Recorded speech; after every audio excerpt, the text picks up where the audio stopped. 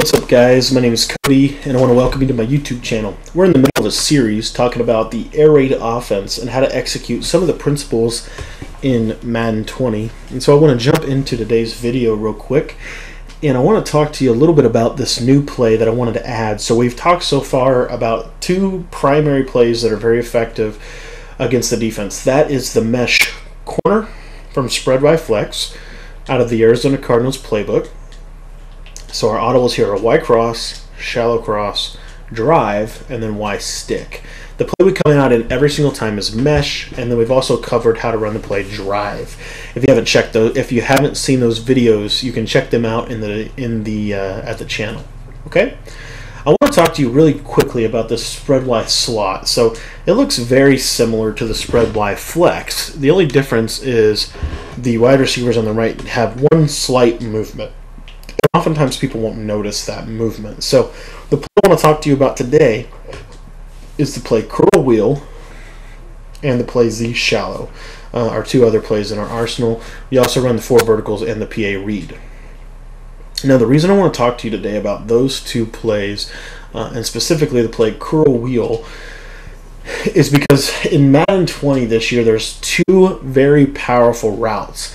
The corner route and the post route. Here you see we've built an entire offense around a motion snap corner route that works pretty well against everything. If they're off coverage, you don't even have to motion him. You see here off coverage and I can just throw it and come back, cut the ball off, as you can see. Well, when you run the play curl wheel, you get the best post route, in my opinion, in the entire game. This post route is very effective, very effective. It's a user catch. It's a route that is very similar to the route out of the Pat's sail play, also out of the deep attack out of the bunch, also the mesh post out of the bunch. This is one of the better routes in the game, and they're used to it being a corner route. And so what that means is, that means that the defense, especially if you're facing cover twos, the user is not going to see this coming. He's going to expect a corner route, and he's going to be using his middle of the field coverage to try to stop the mesh routes. So what I like to do with this play, very simply, is I like to take the right or the outside receiver on the left, put him on a drag. I like to take Travis Kelce, put him on a drag, and then I like to take the running back, and you can do a lot of different things with him, but I will put him on a wheel route, typically. Okay. My first read on this play is Tyreek Hill. My second read is the mesh, and then my third read is a peek at both wheel routes. Okay? So the snap of the ball, you'll see this route right here is basically going to beat everything. I literally have never ran this play and that route not been wide open. I don't run this play enough, and I would encourage you to run this a little bit more than I do. But you'll see snap the ball, and as soon as he turns to the middle, he's going to be open. I can run this play about 50 times, and I would bet that 48 of them, he's going to be wide open. Okay, he's going to be open pretty much every time. Now, if you motion him to the inside, like we do out of the other mesh plays, you'll see it brings him into this little cool spot right here. Now, that spot is actually a really good route, or really good positioning if they're running cover two or a lot of press coverage. Because basically Travis Kelce is going to prevent Tyreek Hill from getting bumped. It also kind of goes in line with what we do. We do a lot of motion around with that guy. So he's coming in here, and you'll see right there. And you see he still is very effective against cover threes. Now, you can do that if you want. I typically don't motion him unless I absolutely have to, but even when he gets bumped, I've not seen a big drop-off with this. So here you'll see he'll get pressed, but he gets that inside release right there. And you see there's that middle third from the or that mid-read zone from the cover two, and you see he's able to just torch it. I mean, there's just nothing they can do. Here you'll see it's just all day. Now, I won't bore you with running this all video, but that route will be open majority of the time.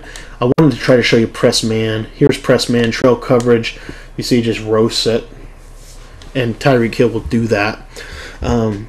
specialist might give him a little trouble, but for the most part, I've seen this thing just eat. I've just never had issues with this route. This route literally just destroys man-to-man coverage. It destroys pretty much everything in the game. The only thing that they can hope to do is user it. It's a route in the game that has to be usered. And so what's going to happen is the more you run this, the more they're going to kind of drop back in that middle user. Well, if they're man-to-man, here you'll see man-to-man coverage, that wheel route is going to typically roast it. McCole Hardman with his speed is going to be very effective for beating that, as well as Damian Williams. But even if neither one of those things happen, you still have really good crossers. That little double drag, and these won't settle up and noose, unfortunately. But that's okay, because we normally get that anyway from the regular mesh. And so this is just a nice little play, and you'll see here, I mean, he just very consistently, one of those drags will come open against man-to-man or zone. It just is, it's just a little bit variant as far as which one, so you just want to read it. I've tried to leave this route from Travis Kelce, but I found a lot of issues with that route running into the post route. You'll see they go right in behind each other, and that's just not very effective. If Travis Kelce's route was just a little bit shallower, this would be probably one of the best plays in the game, if not the best play in the game, because then you could run basically a mesh concept out of it. But you see how they create a nice natural pick for one another in man-to-man coverage. One of the crossing routes will get open. Okay, one of the crossing routes will get open to man if, for whatever reason, they take away Tyreek Hill. The other two reads on this are your wheel routes, and those take a little bit of time to develop. But if you're facing man-to-man blitzes, cover zero, if you're facing any of those types of plays, you'll see this is, and here it was just a standard drop back coverage, so I should have hit the underneath. But basically, against the blitz, against man-to-man, that's where you want to hit the wheel routes out of this play. Right there.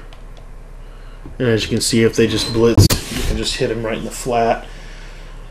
But this is a really effective play. The primary route on this play, and if you can practice this route right here, right when he cuts in, and sometimes you want to wait a little bit, but right when he cuts in, it's a horizontal pass lead to the opposite side. So in this scenario, it's coming right to left. So I'm going to give him a 9 o'clock pass lead on my joystick. I'm going to hold my joystick to 9 o'clock, and then I'm going to click onto my receiver once I throw it, and I'm going to hold A to get a possession catch. That possession catch is going to get a diving animation. There, you see it right there. That diving animation is very difficult to stop in this Gears game. Very difficult to stop. So again, if they're not using that route, this thing can pretty much be thrown against every coverage in the game, because he's going to get that nice diving animation right there. Give him a little bit of separation, and you'll be off to the races. What makes this play such a good complement is if you're running at the speed at which I talk about running the air raid offense, being a no-huddle, quick snap offense, what happens is the defense really has a hard time understanding that you've just switched formations, because you go no huddle, you audible really quickly, and then you go, and they just don't notice it. And so if you get that timing down, that read is money. So anyway, that's the curl wheel play. And again, your first read is the post route, your second read is the mesh, and then your third read is one of these wheel routes. And I guarantee you, if they don't have a safety over the top, one of those wheel routes is going to get open for a touchdown. This play is a big hitter play. This is a play that I go to in certain situations, but against cover 3 blitzes, cover 3 matches, cover 4 drops, this is a really good play, because that route that Tyreek Hill is on will typically pull the deep third, and that running back can slip right in behind it if it's in the right coverage. So just want to encourage you guys, for some reason I got a really bad animation there, Just want to encourage you guys to give this play a run. You want to snap it in quick huddle, and tomorrow I'm going to post a video of how to run this play in an actual game, how to leverage it with mesh and drive, and I hope you're starting to see how all of these plays work together to formulate one of the best offensive schemes in the entire game. Thank you so much for watching today's video. I'd encourage you to subscribe so that you can get access